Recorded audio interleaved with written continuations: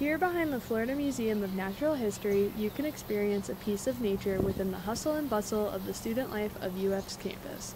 The Natural Area Teaching Laboratory, or NATL for short, is dedicated to teaching students and the public about ecology and biotic diversity.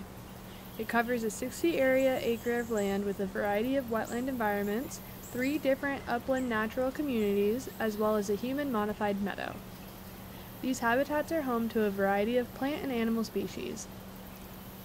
Here you can experience the sights and sounds of this urban park for yourself.